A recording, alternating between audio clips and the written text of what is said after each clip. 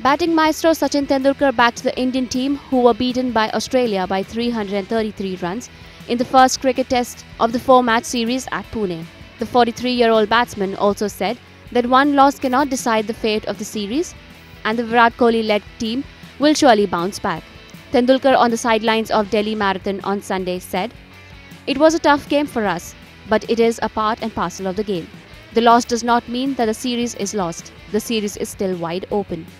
He added, "Knowing the spirit of the Indian team, I know that they will fight back hard.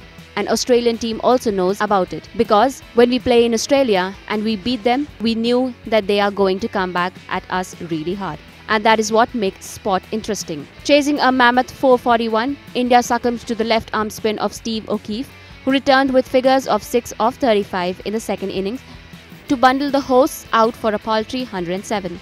With the win, the visitors have now taken 1-0 lead in the Test series. INS report.